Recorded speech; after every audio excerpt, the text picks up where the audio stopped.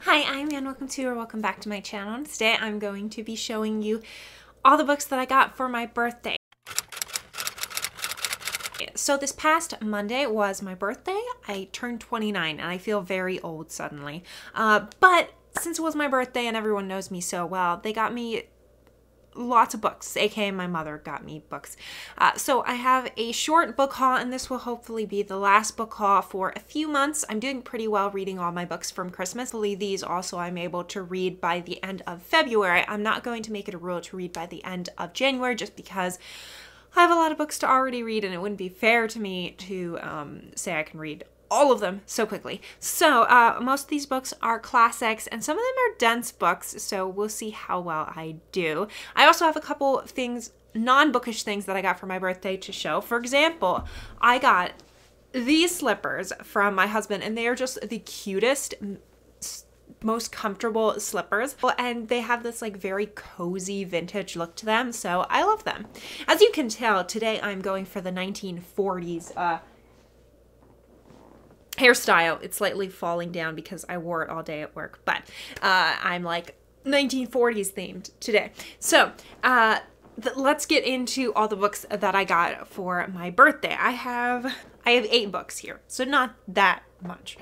All right, so the first book is The Hero of Our Time by Mikhail Lermontov. So he was a big, like, Russian classic poet, but he did write some novels as well, and this is one of the novels that he wrote. I don't know much about it, but he died very, very young. He lived pre the golden era of Russian literature that I think of, like Dostoevsky and Tolstoy wrote predominantly in the 1850s. He was writing in like the 1830s to 40s. He died when he was like 20 something, so he was very young when he died. He didn't really have the long career that Tolstoy or Dostoevsky had, but I'm very curious to read this book because every book of Russian literature, even if I don't necessarily love it, like Anna Karenina, I still see it as being just so beautifully written. So I hope I enjoy this as well. And it's a short book. And it's Penguin Classics, so the next one I got is another author that I have heard a lot about, but I've never read, and it's Lost Illusions by Aurore de Balzac. So Balzac was a French author from the early 1800s, I believe, also early 1800s. And in fact, this would actually work for Around the World in 80 Days Readathon for the week of reading French books. So maybe I'll try to add that to my TBR because I think we should be traveling to France. Actually, maybe it's the end of January or the beginning of February. I'm not sure. But so this book, I know nothing about. He's just an author that I've heard a lot about because he seems to bounce between classic literature as well as being a philosopher. So I don't know how much, like I've heard him referenced a lot in other books that say, oh yeah, he's one of the best authors of all time, but I've never read him and I want to read him. The next one is an adventure set of novels, and I've heard of the first one. I've never heard of the second one, and it's the Bourne Trilogy by Nordhoff and Hall, 2 male writers. So the first book is Mutiny on the Bounty, which is possibly the most famous one, and then you have Men Against the Sea and Pitcairn's Island. I know nothing about the first 2. I'm pretty sure I saw The Mutiny on the Bounty, which was a movie that came out like in the 1940s. They may have a newer remake that I don't know about, but it's basically a high seas adventure pirate novel. That's all I know about it. I do not remember the movie at all. It has been years since I saw it, but it's like a big adventure series that I remember hearing about when I was younger, and I never read it, and so I was very happy to get this for my birthday. All right, the next book is another book that I've been wanting to read for a long time, and I actually started it a couple years ago and I just never finished it, and that's The Seven Storey Mountain by Thomas Merton. He was a mid-20th century Catholic author, very predominant in the Catholic writer community, and this is his most famous work. It is very much a philosophy about how musing on things like heaven and hell and conversion and coping with living in a more modern world while also being Catholic. So it's very much like a theological philosophy, I guess. Again, this has been on my TBR for a while. I've tried to read it and I've just never been able to. So it's a dense book because I remember struggling with it, but he was...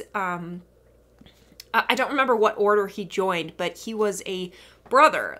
Like, he entered a, not cloister, because that's for girls, a monastery he was part of, where he wrote a lot of his most famous works. And I believe he converted from being either a different faith or being an atheist. So his story is very interesting, and I want to read more of his books, but this one is the one to start with, I've heard, because it's considered his best. All right, the next one I got purely because I can't say no to Asian books, and that is The Importance of Living by Lin Yutang. So as far as I know, this is a more modern as in like the 1940s, 1950s, Chinese philosophy book, looking back on the history of different Chinese philosophies. So he'll quote like Confucius, looks at different types of philosophies in China. So like one section is on being mortal. The next one is on having strong muscles, on human dignity, on playful curiosity, the rise of human civilization, on sitting in bed. So it's basically like looking at different philosophies of different areas of life through the lens of Chinese philosophy. So it looked very interesting. All right. And of course, because I can't make things easy for me, I have to get like a massive whopper of a book, and that is The Rise and Fall of the Third Reich. By William S. Schurer. So I believe it came out right after the fall of Nazi Germany. And for example, my copy was published in 1960. So I guess 15 years after the fall. I'm not sure when the original copy was published, but this is a book that I've wanted to read for a long time.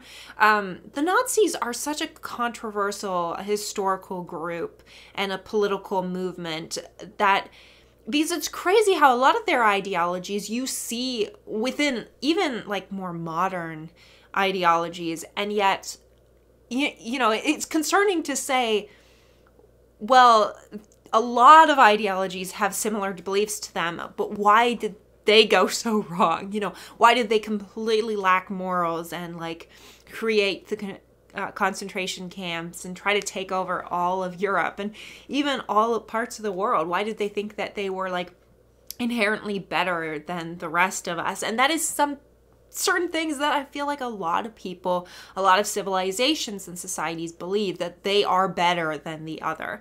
And so I think in studying the Third Reich and Nazi Germany, we can understand and stop it from happening again, in a sense. So history doesn't repeat itself. So yeah, this is a very big book to read.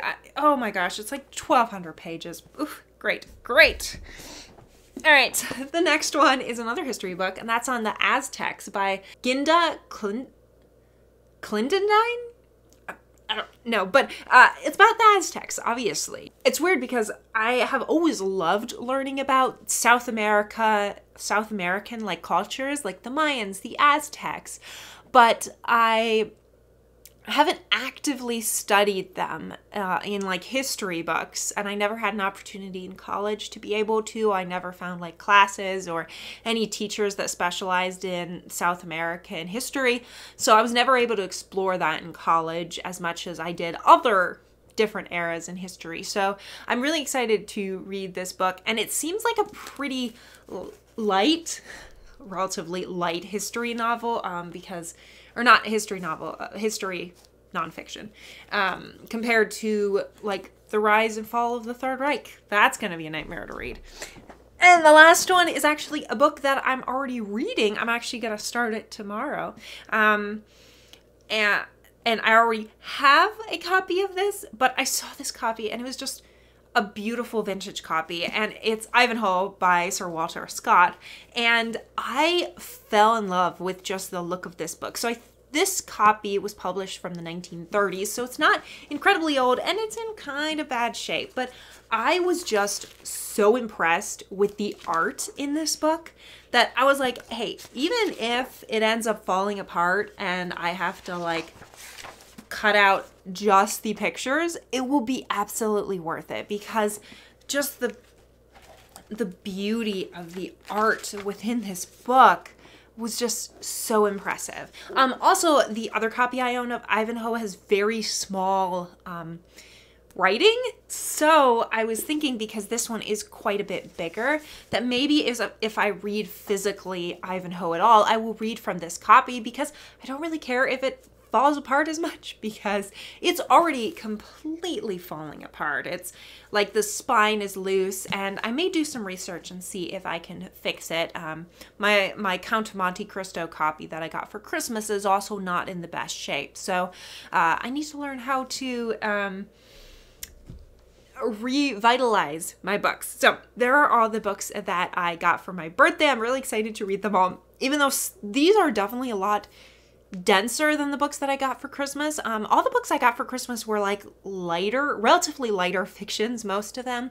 You know, but besides the Aeneid and the Count of Monte Cristo, like all the books that I received for Christmas were like lighter reads. So this pile is a lot more dense. So I'm hoping to focus on it mostly in February, while I'm doing the Around the World in 80 Days readathon, but we'll see how that goes. So, have you read any of these books? Do any of them look interesting to you? Let me know your thoughts down in the comments. Thank you so much for watching. If you like this video, like, subscribe, and I will see you all in the next video. Bye!